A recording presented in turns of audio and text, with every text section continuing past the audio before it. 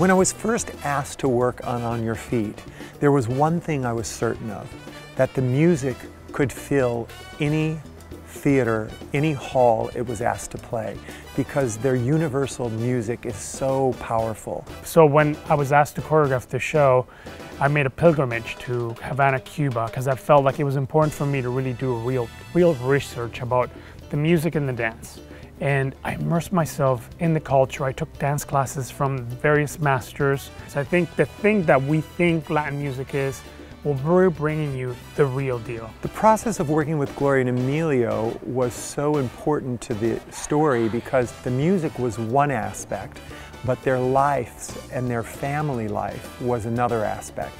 And I found that that was really the thing to embrace and the thing that audiences didn't know about them. How they, as a couple, as a family, as people who cared and loved for each other, were able to overcome anything to make themselves a success. I think that we have, as far as I'm concerned, probably the top Latin performers in the West End in our show. Songs that, have been in our heads, in our minds, in our ears for so long, and they're so danceable. It asks you to get up, dance, and join in the fun.